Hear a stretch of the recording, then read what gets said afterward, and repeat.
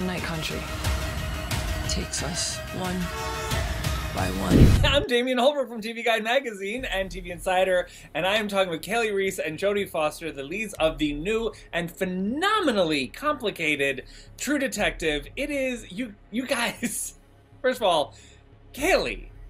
Yeah. Hi. What? How about her? You're amazing! Thank you. She is. Thank you so much. Like with the teeniest, tiniest IMDb, and you just walk in and dominate. Man, you know, the best kept secret, I guess. Honestly, and I love this character. I love so much to talk about. So let's first talk about Jodie. This is, you know, this property has been such an interesting kind of thing. You know, it's whole thing. What attracted you to this one? Yeah, look, True Detective means a lot to all of us. You know, those of us who watched True Detective 1 and were just had our minds blown and wanted to continue in the lineage. I feel very humbled in front of that. Like, ooh, we're a part of the True Detective tradition. There's a lot to live up to. And I was just super psyched when I read the first draft of the first episode 1. And there was a lot of changes that happened after that, but it's really the vision of Issa Lopez that just drew me aboard. And then she showed me some tapes of this one over here. At first she just showed me just her picture and I was like, yes! And then I got some extraordinary tapes of Kaylee acting and I was just like blown away by how fierce and driven and connected that she is, and the rest is history. So obviously this all happened during COVID, so there was no like chemistry read or anything like that. What was it like for you auditioning for this and then getting, I spoke with Issa and you guys got like 4 weeks of rehearsal time, which is amazing. But what was it like doing it on Zoom and then going right into live rehearsals?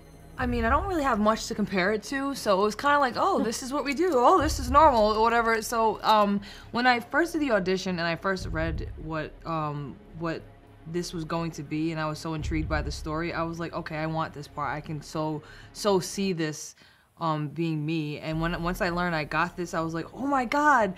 Like it was, and Issa was like, congratulations, I'm sorry. And I was like, I'm so conflicted, but getting there and being able to take on this opportunity, it was like, all right, I'm not gonna mess this up. This is an opportunity of a lifetime, and what better way to be in the beginning of my career than to be with a legend and somebody I look up to and so talented, and then find out she's cool as hell too, man. And then just to be there and have a collaborative team and Issa's amazing masterpiece of a story. It was, you know, I had a fangirl moment. I was like, oh my god, it's Jodie Foster. Oh my god. But it was just so refreshing that everybody was there to tell this amazing story, and we just were all happy to be there and go through this whole thing together. Yeah, kind of like the Peace Corps adventure. Yeah. In Iceland, out of all places. Haley, how would you describe your character? What would you say about Evangeline?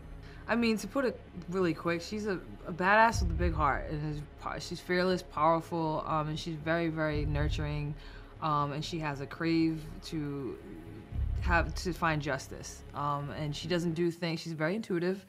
She has to feel something, and then on the flip side, she has a hair trigger, and she will remind you why she is and where she is, and why she is who she is very quickly. It doesn't matter who you are, Danvers or the next person. They're kind of opposites, and yet they're both complicated and messy, and they have a lot of duality. Liz is wedded to her intellect and wedded to the intellectual side of doing things and doesn't want to give any credence to the instinctual side or to the empathic side, spiritual side.